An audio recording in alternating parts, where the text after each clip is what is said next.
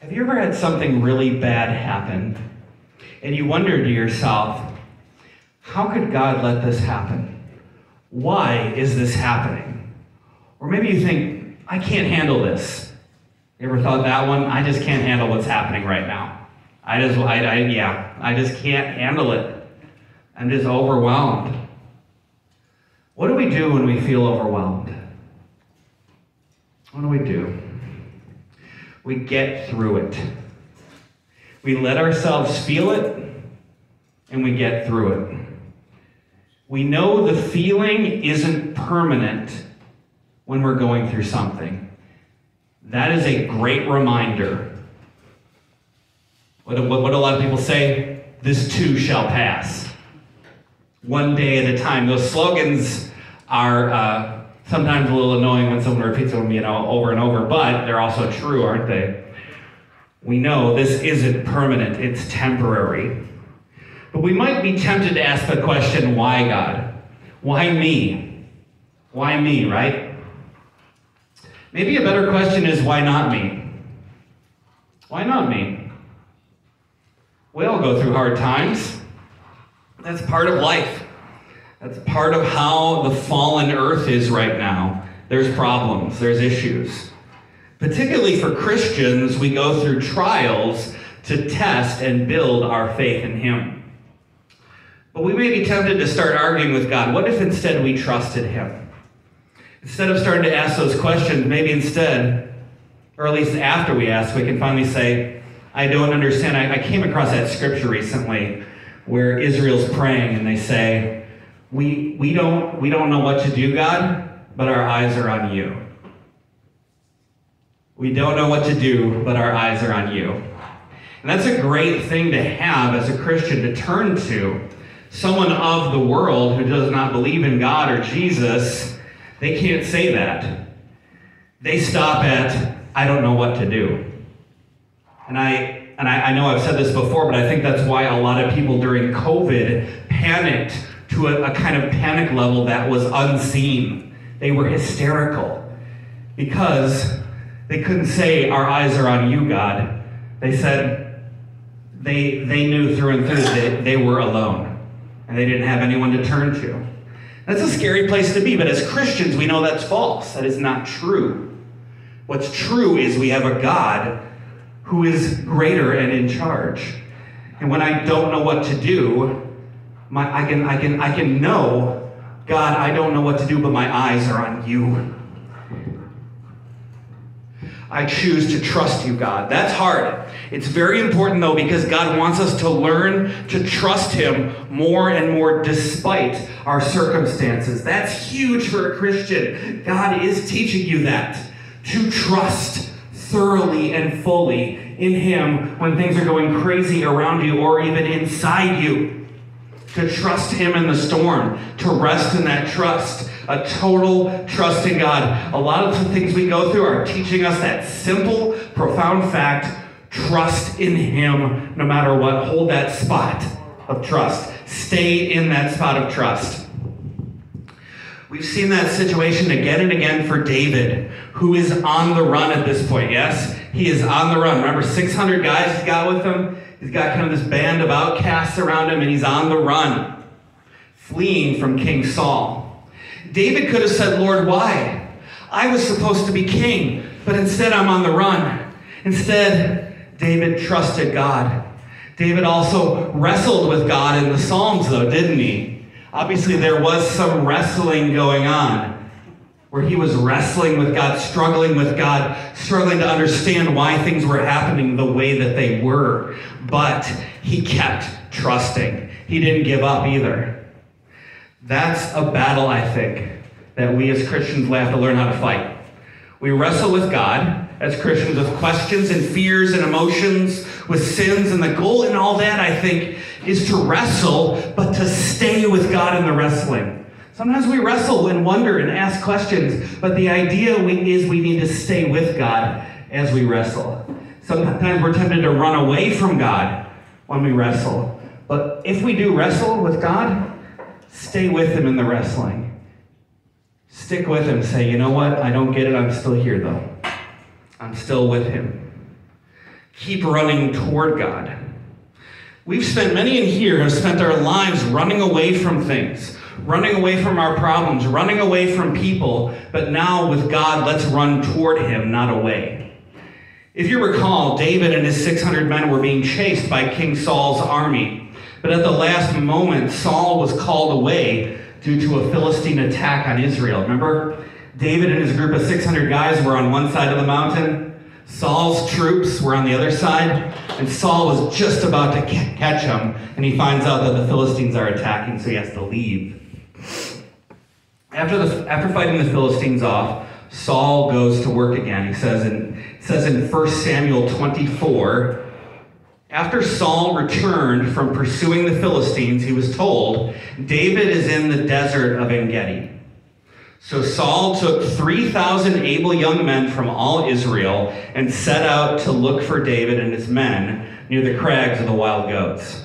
Chelsea, our program coordinator, was telling me about how beautiful En-Gedi is. She's been there. Chelsea visited Israel, and she's been to this oasis called En-Gedi.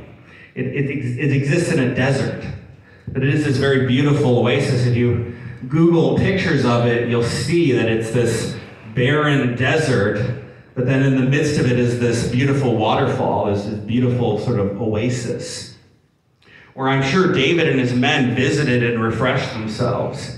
It's important to remember that these aren't just stories about David and Saul. These are historical events at real places you can visit even today. You can see where these things happen in Israel. Someday I want to go there. Yes. Heavenly Father, we pray that you would speak to us through this message, God. Help us to see these events as true, historical, real, not just old stories, God. I yield to your leading in Jesus' name. Amen.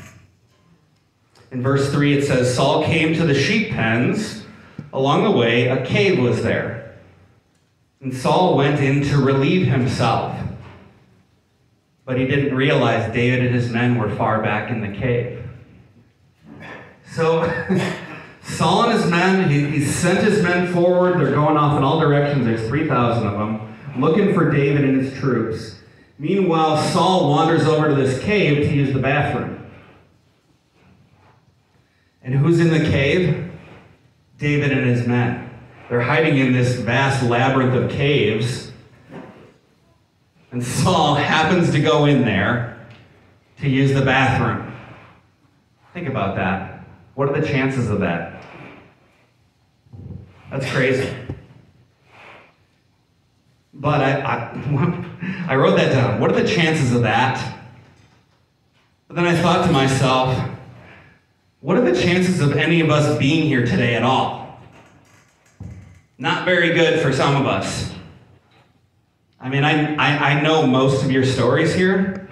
A lot of us, it's a miracle to just say that we're still alive.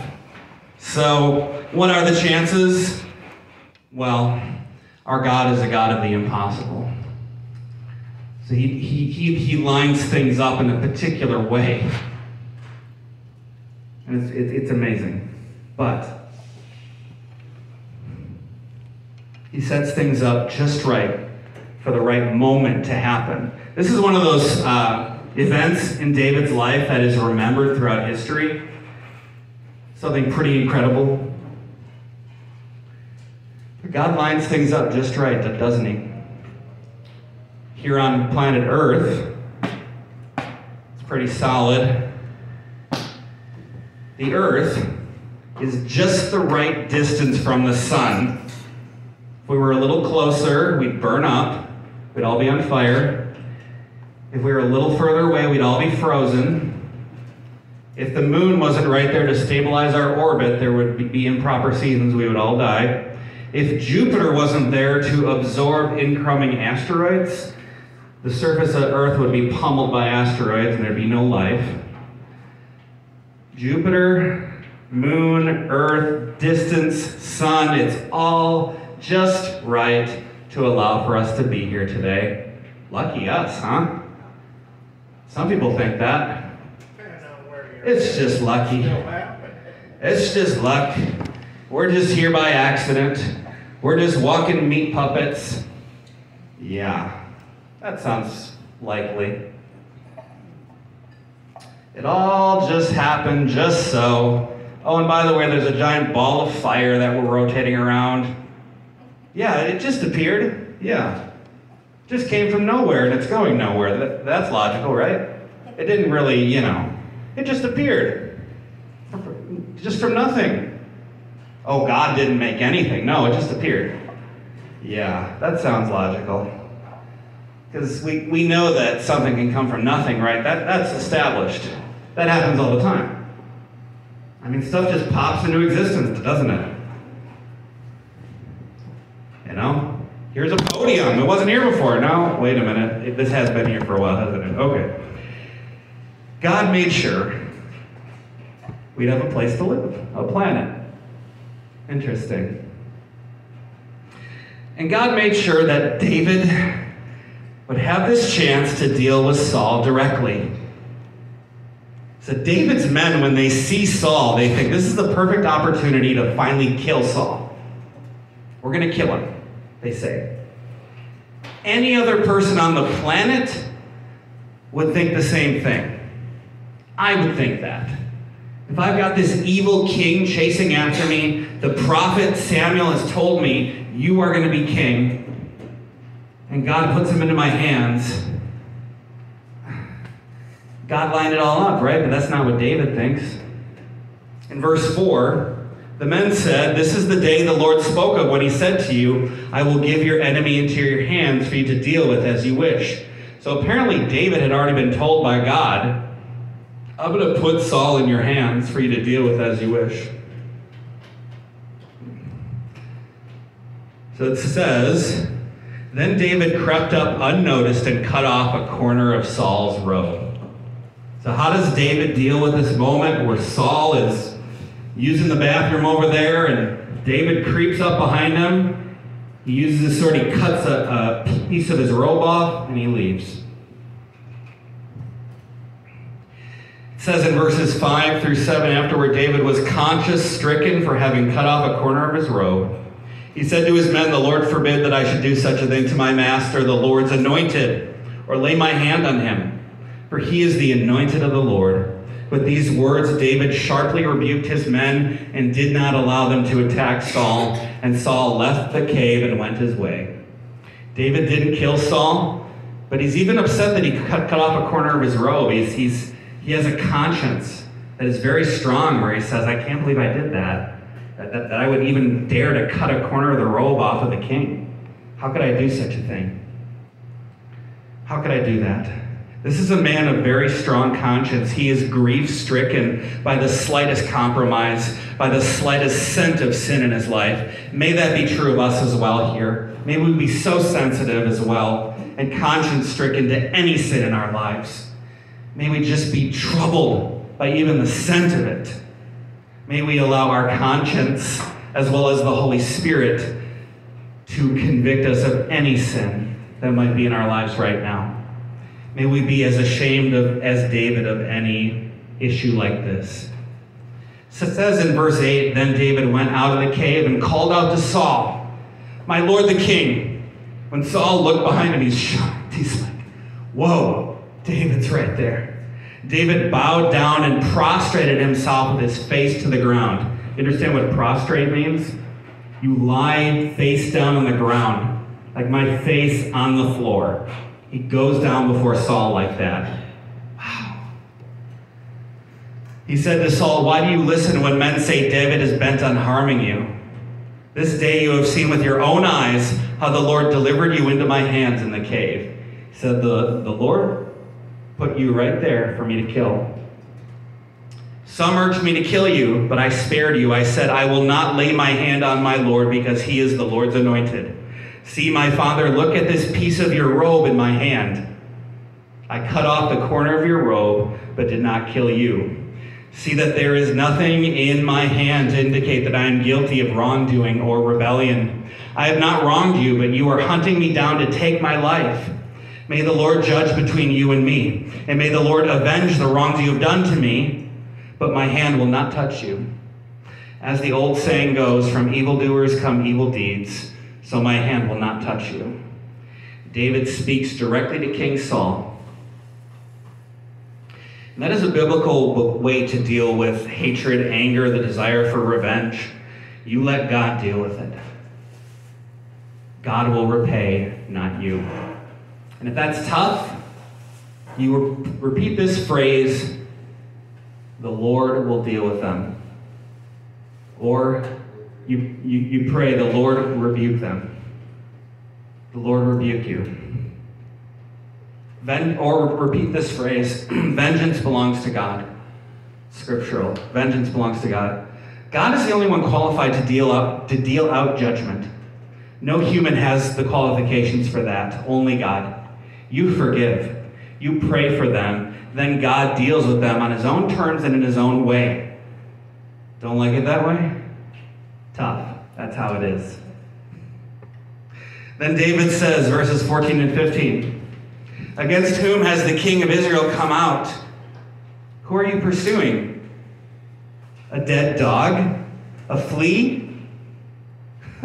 He calls himself a flea or a dead dog to Saul, this man pursuing him to kill him. Because I'm a dead dog, I'm a flea. Why do you even bother with me? That's how humble David is in this situation. Would any of us be able to say that about this man trying to ruin our lives? And he says in verse 15, may the Lord be our judge and decide between us. May he consider my cause and uphold it. May he vindicate me by delivering me from your hand. David publicly declares, God is the judge in this situation. I'm not. God's the judge. I can't judge. Deal with this, God, because neither of us can. David is so humble. He refuses to manipulate events. He allows God to work things out. He invites God to. Can we do the same when we're in a dispute and we're angry at someone? Say, God, I can't judge them. That's you, God. You got to deal with it. I can't. You got to do that, God. Can we let God run our lives in that way where we don't deal out revenge or justice? We leave it to God and say, God, you're the one. And I forgive my enemy. And I pray you'd bless them. That's our job as Christians. When David finished saying this, Saul asked, is that your voice, David, my son? And he wept aloud. You are more righteous than I, he said. You have treated me well, but I have treated you badly. You have just now told me about the good you did to me. The Lord delivered me into your hands, but you did not kill me. When a man finds his enemy, does he let him get away unharmed? This is unheard of in history. Unheard of. Saul says, when a man finds his enemy, does he let him get away unharmed? May the Lord reward you well for the way you treated me today. Saul is overcome by what's happened. He knows he could have killed me easy. And he even says, I know that you will surely be king. And that the kingdom of Israel will be established in your hands. Now swear to me by the Lord that you will not kill off my descendants or wipe out my name from my father's family.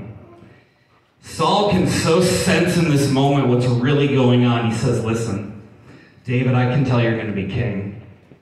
Please don't harm my family on that day. Wow. And it says David gave his oath. He says, I promise you, Saul, I will not harm your family on that day. This is not easy stuff. This is real stuff. This is Old Testament too. This is not even Jesus' time yet. Yet David is picturing us this radical forgiveness and love of God. And this radical letting God be the judge, letting vengeance belong to God and not him. It's a big deal. It's hard. It's tough. I don't know that any of us would react this way in this situation. I hope we would, but man, that's tough. This says, then Saul returned home, but David and his men went up to the stronghold. Saul is astonished. He weeps. He is so amazed by what has just happened. He can tell us where this is going. And he lets David go again. So the big question, I think, again, as we conclude today, is, okay, we heard this message, right, about David and Saul. Now, the important part is this. Apply it to your life. Otherwise, if we just heard it, it goes in one ear, out the other. Okay, we heard it. How do we apply this to our lives? That's the hard part. When you are in an angry dispute with someone, I want you to remember David in the cave as your example of how to deal with that situation. I mean, when you're really mad. I mean, when you're really, really upset, you think of David and you say, I got to respond that way. I got to respond with forgiveness, love, and a willingness to let God be their judge. And to say, I refuse to judge them. I refuse to condemn them. I refuse to seek vengeance. I give it to God. So how do we live this? 5 principles, very quickly. Don't run away when you're overwhelmed. Run toward God. Just like David, time and again, he ran toward God. Run toward him. 2, believe that God will line things up just right. God made the impossible possible. Do you ever think this could have happened by chance? No. God lined this up for this moment to happen. 3, be a man of conscience or a woman of conscience like David. He had a very sensitive conscience to doing any sort of wrong. May that be true of us as well. Number 4, be incredibly humble. David was so humble. He says, are you pursuing a dead dog, a flea? Why does that matter? I don't matter that much, he says. Even though he did. We talk about David as great, as a Christ-like example. Yet he said, I'm a flea. He refused to harm Saul. Number 5, let God be the judge. David refused to condemn Saul for his actions. He said, the Lord rebuke you. We must do the same. Refuse to condemn our enemies. Instead, forgive them and pray for them and let God deal with them. Say, you know what? I'm going to leave judgment to God. It's not on me to judge them. I forgive them. Run to God. Believe that God will bring miracles.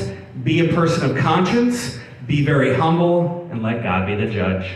That's how we apply this today. Okay? Let's pray.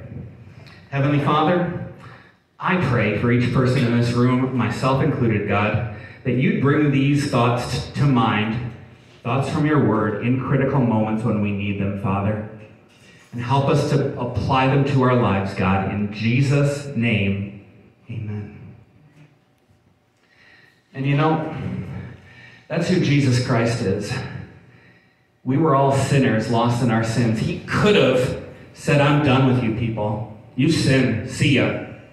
Instead, he says, I'm going to offer you forgiveness, mercy, new life, and I'm going to welcome you in as an adopted child into my family. That's who Jesus is. Praise the Lord.